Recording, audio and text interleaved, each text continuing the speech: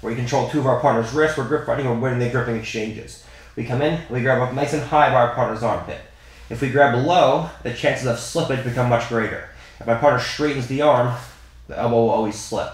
So we grab up nice and high by the armpit. So now even when the arm straightens, I still have a good bite behind my partner's arm. Now we come in, and as we go to drag, we raise the right elbow, and we push her arm underneath my elbow, her hand underneath my elbow. Now we knee pull over the right shoulder, and we pull across with the hands at the same time. We get our partner's arm into this good position where her arm's across the center line. Now we control posture with our left hand. Now as we pendulum with the left leg, we tuck the right elbow and we hang off of our partner's body. So now when she gets to posture and gather head height again, it's just so difficult. Now we can go into all of our attacks where we look to go move up into attacks on our partner's back, Juji, Shiro, Senkaku, all kinds of things from there.